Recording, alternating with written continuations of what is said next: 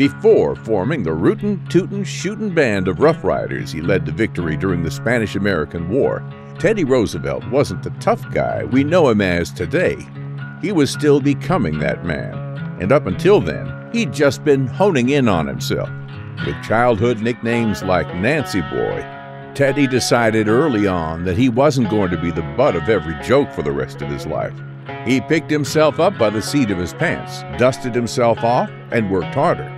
By 1897, Roosevelt secured a position as U.S. Navy Secretary. The Spanish-American War began with a boom a year later. The USS Maine had been sent over to Cuba in response to strain building between the countries. Months of silence were interrupted by the explosion of the USS Maine and the instant death of the 262 American troops on board. Although it was ruled an accident, Teddy didn't believe it for 1 minute, and that did it. Roosevelt immediately resigned his position as Assistant Secretary of the Navy, secured permission to take his own rowdy regiment of cowboys, college athletes, and Texas Rangers to Spain and fight the good fight. Teddy technically wasn't the leader. He let the title of colonel instead go to his officer friend, Leonard Wood. But his great big personality and quick rise to fame had his team defaulting to him more often than not.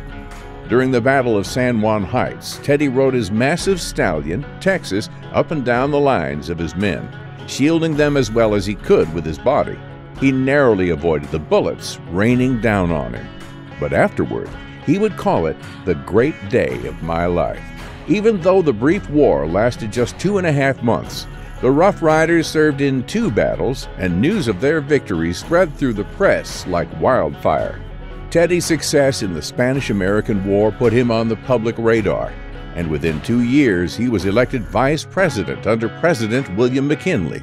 He grew from a scrawny kid, bullied for his eyeglasses and weakness, to a hero, a leader, and a Rough Rider.